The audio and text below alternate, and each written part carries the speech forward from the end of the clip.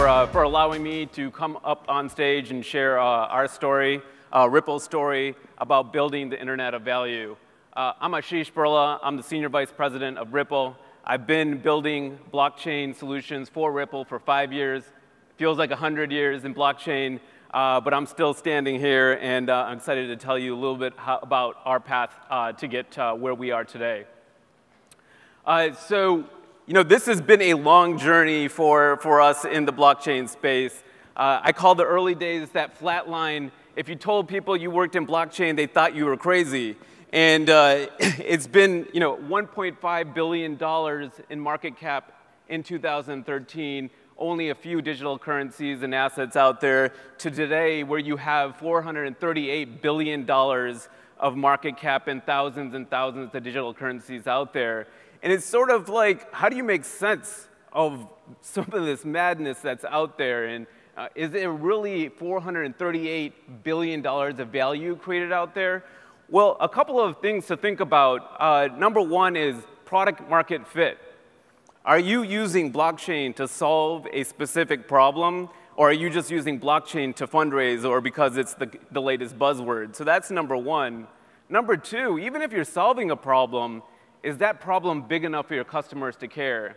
And what we've found is that, listen, if that problem is not 10x better by your blockchain solutions, they don't care. It's not worth the change and the hassle to go through and implement your new fancy blockchain solution. And the third, because we are here talking about payments, you can't talk about payments without talking about regulation. And so what's your regulatory strategy? Are you engaging in safe, compliant ways to move money, especially in Ripple's case where it's cross-border? And so I think that's the third one. And so how do you separate the signal from the noise? I mean, there is a company that has a iced tea on the blockchain. And I promise you that iced tea does not taste any better now that it's on the blockchain. But their stock rose 30% because they said they're going to be on the blockchain. So I think that the main thing is, I mean, are you solving customer problems? Are you gaining traction? And do you have product market fit? And that's what we've been about from day one. But it wasn't easy for us to get there. Early on, we tried a whole bunch of things on the blockchain in 2013, a lot of them horrible ideas.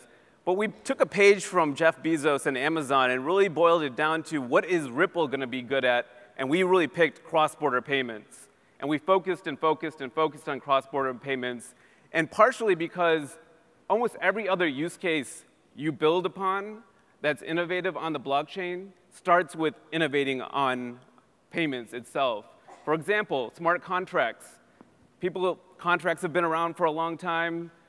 People put it on a blockchain. They called it a smart contract. That's the only thing that's different. What's novel about it is that you can have people run your application around the world without knowing them, without trusting them, because you can pay for it using a digital asset. And that's the innovation. So it comes back to payments as the baseline use case for a lot of other things that will come on the blockchain. But if you don't solve payments first, you can't innovate on top of it.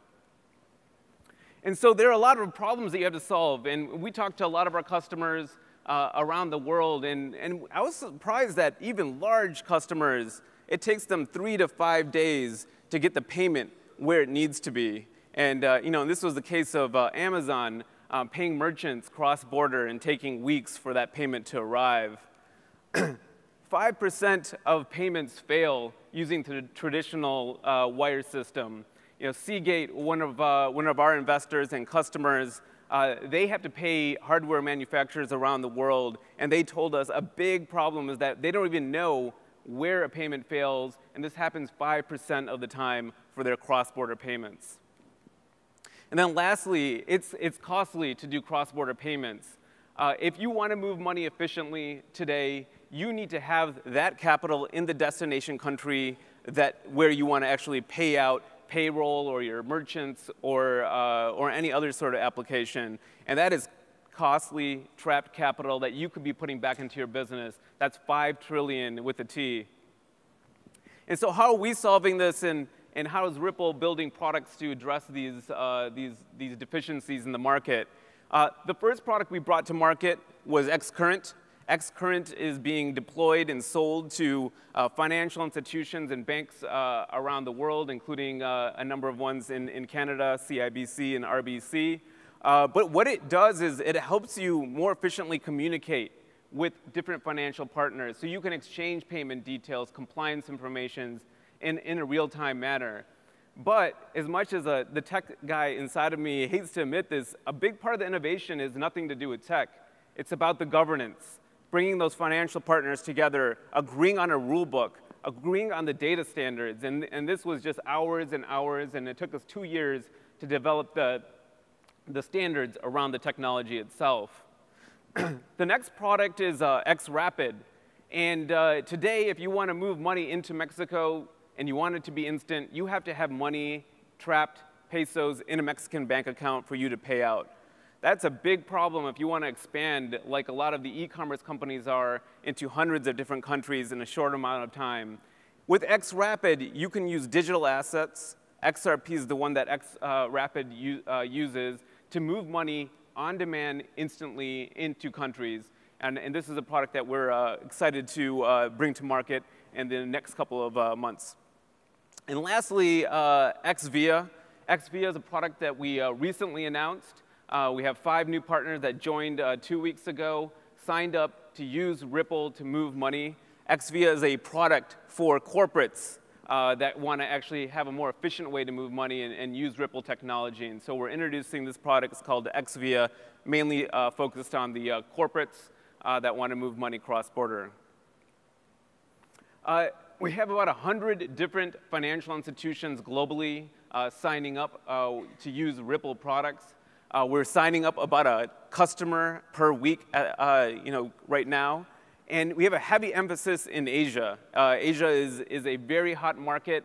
They are innovating. They're investing a lot in payment infrastructure. They're looking to leapfrog the West in terms of innovation. You heard the last person talk a little bit about mobile. That is a very, very hot region for our products. We're excited to be working with customers in that region as well.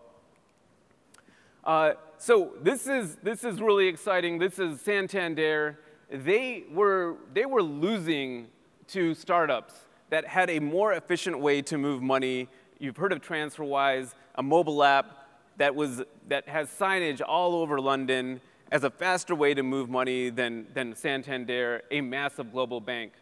Santander built a competing application. It's called OnePay on top of Ripple to more efficiently move money. It's a mobile app. They're rolling it out to millions of customers worldwide. And this is real enterprise blockchain technology that's used. This is not an innovation project. This is being rolled out commercially. And so we've been working on this for about a year, and it's exciting to see this come into actual use. The last component is regulation, and you can't work with in payments without talking about the regulatory aspect. We've been working with central banks from around the world, Sama in the Middle East, Bank of England, 2 examples that we've done pilots with to show the benefits of using blockchain technology to more efficiently move money. It's a big education project. This is something that we started 5 years ago, the conversations, the education. I think now other blockchain companies are starting to realize that you can't really innovate without taking the government and regulation in stride.